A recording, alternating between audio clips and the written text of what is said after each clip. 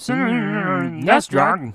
Thanks to Ivan for the request via Patreon. If you grew up in the 1990s, you'll no doubt remember the movie The Mask, not to be confused with the 1985 movie Mask, starring Cher and Eric Stoltz. The 1994 film is loosely based on a comic series from Dark Horse Comics and stars Jim Carrey at his Jim Carrey-est. Now, I know that may sound awful to some people. Jim Carrey was kind of the Jerry Lewis of the 90s. Either you loved the guy or you hated him. But in the case of The Mask, and subsequently the Mask video game for Super Nintendo, Jim Carrey's, Jim Carrey-ness is perfectly used and really makes for great video game fodder, and as a result, The Mask is elevated from a blatant video game cash-in to a halfway decent platformer. If you've seen the movie, then you'll recognize all the mannerisms and cartoonish craziness here, and that's this game's biggest strength by far. The sprite work here is very well done and captures the vibe of the film perfectly, so if you liked the movie, you'll like this game, simple as that. But considering it's nearly 2018 and we're looking at a game made in 1995, I can't imagine there are that many fanatics for The Mask in this day and age, so I have to ask if this game is worth playing on its own merits as an action platformer. And it kinda is, and it kinda isn't. This isn't a bad game by any stretch, but it's got some problems. You wander around through 7 gigantic levels collecting money and taking out enemies with a boxing glove punch attack and a mallet attack straight out of the movie, in addition to a ton of special moves like a Tasmanian devil-style tornado and these giant cartoon guns. You trigger these by holding up and pressing either A, B, or X, except for the slide, which is down and R. Everything but the punching attack is tied to the number in the lower left corner. It's kind of like your ammo meter, and of course there are a lot of ammo replenishments throughout each level. The attacks are all great looking, but the punch attack is pretty limited, and it's basically your go-to attack since it doesn't cost anything, so most boss fights are just wars of attrition. It would have been nice to have more opportunities to use the crazy special attacks more often, but instead you're wasting your ammo on stuff like jumping. The biggest problem with The Mask though is the level design. There's certain stuff here that's either annoying as hell or just not intuitive at all, like the opening level here. Where the hell do I go? Oh, I'm supposed to let myself get sucked into a vent? Okay. Also, the beginning of the second level is incredibly annoying. You have to jump up these narrow platforms while people dump bags of trash out their windows. Ugh.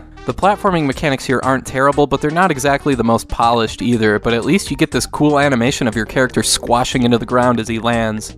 But yeah, that's pretty much the game right there. You get 7 huge landscapes to explore, and to the game's credit, there are tons of hidden areas with extra items that you can find, but in terms of gameplay, there's not really anything that makes The Mask stand out from any other ordinary platformer. The enemy design is pretty bland, and the boss design isn't anything all that noteworthy either, and the music is just kinda there. This game isn't as blah as something like Super Alfred Chicken, and it's not as insulting as a game like Terminator 2, but I mean, if you were to describe this game to a friend, it'd be difficult to describe the gameplay as anything other than, well, it's a platformer. You run around and fight stuff. Like I said earlier, the only thing that makes The Mask stand out is the sprite work of the main character. It's fantastic, but other than that, there's not a whole lot else here to talk about. Whether or not you want to play this one today boils down to asking, do you like the footage you see here? Do you like the movie? Then you'd like the game. If the answer is no to both, then I wouldn't bother. Instead, I would wait until someone makes a ROM hack of this game that makes it based on the Cher and Eric Stoltz film instead.